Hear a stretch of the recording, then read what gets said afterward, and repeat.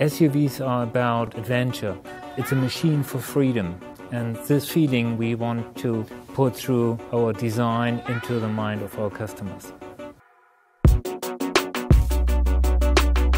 Our design is very nicely executed, it's very puristic, it's very clean.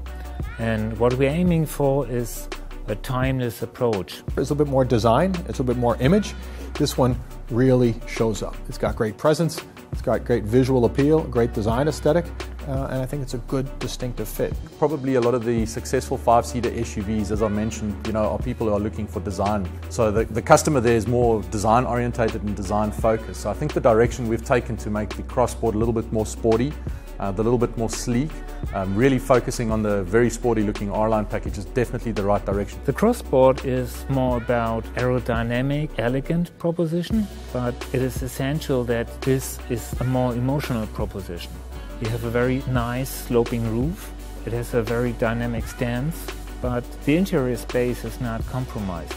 For me, the most beautiful angle of the car is the rear three-quarter, because really that's where you get that coupe-style pillar. That's really where the car looks completely different to the Atlas. And I think it's just really, really pretty without compromising a whole bunch of space. So still interior comfort remains, yet you've got this beautiful and attractive fastback looking coupe. I also think the other thing that also is really nice is our selection of wheels. So we've revamped our entire wheel offer structure, going all the way up to 21-inch wheels. So I think when you combine the R-Line package, this coupe-styled vehicle with beautiful 21-inch wheels, it will turn heads on the road. When we do an interior design, we want to aim for something that is very well executed, and you have this level of sophistication that you expect from premium cars, but on an entry price. I think the first cool feature is we get the new what we call MQB steering wheel. So I think that is pretty cool. So the conventional steering wheel that we've seen in the car today gets refined and totally replaced. So that's pretty cool. More added functionality on some of the buttons. We also have new exciting interior leather and cloth interior options, different from what is offered in the Atlas today. And we've also just worked on a little bit more stitching here and there. So you'll see a little bit more stitching, a little bit more double stitching. So I really think just a cabin that feels a little bit more upmarket and a little bit more premium on the inside. It is about the level of attention you put into detailing. We really dig deep into the execution of every little piece and every little detail. So it's a love for detailing that we put as designers and engineers in our cars that makes them so different.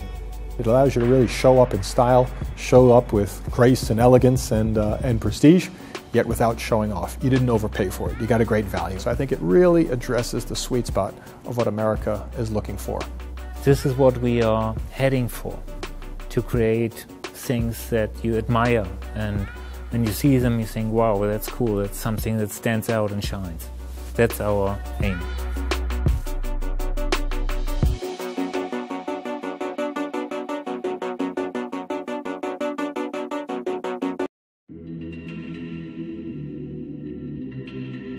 Look, for me, the five-seater or the Atlas Crossport is a no-brainer. I think there's a couple of things. First, obviously we want to follow the market. And this is a market that's growing fast. It's a big opportunity, over 2.3, 2.4 million units. And we want to be where the action is, and this is a chance to do that. The B SUV segment is growing. The B SUV segment is big, and we've had great success with the 7-seat Atlas. So now we feel there's an opportunity to divide that segment.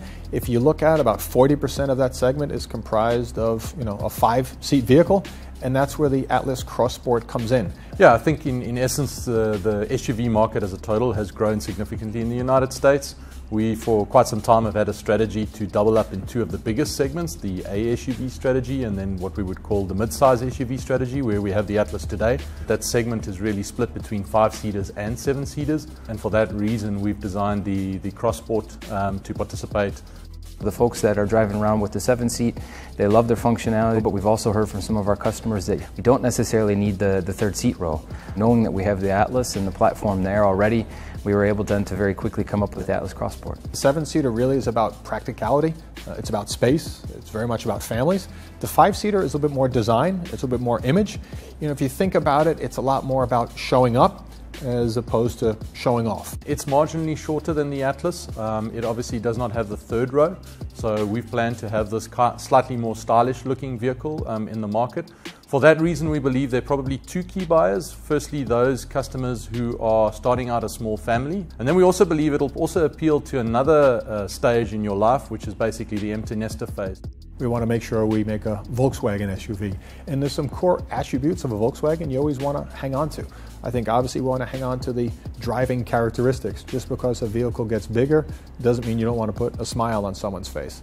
I think the second thing is very smart packaging. We've always been fantastic at packaging with Golfs. We want to make sure we keep that packaging idea and aesthetic as we get into SUVs. And the third one is the technology. I think we're doing a fantastic job in terms of the electronics, in terms of the safety systems and everything else that we're bringing into the car. So if we can keep the spirit of Volkswagen and give our point of view on SUVs, that's where the magic is. Our aim right now is to really make an impression. We know design is very important. And so it was a big focus then as we concepted this car and went through the development phase.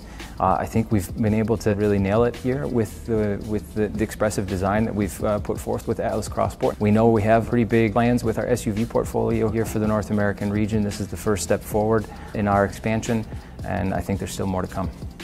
I think just the fact that already a lot of our research has indicated that the customers are very excited about the design. That's been very, very encouraging. I'm very excited about the fact too that most of the customers saw this as a very different car to Atlas. I think often in this kind of strategy you run the risk of putting a car into the market that just substitutes another, and we were very excited to see that there seems to be a very different customer for this car. So I'm very excited about the design, I'm very excited about the new tech, I'm excited about the interior getting improving. It's going to be a vehicle that really will turn heads and people will look at this car, again particularly in the R-Line guys, and say, wow, that really is sexy. This is something that says something about who I am, and I want that car.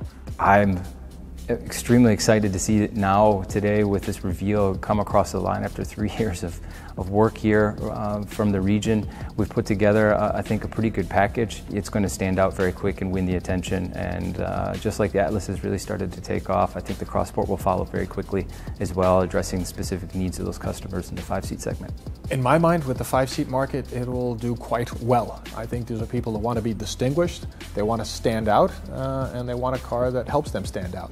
And I think the brilliant thing about Volkswagen is we can help them stand out at a great price point.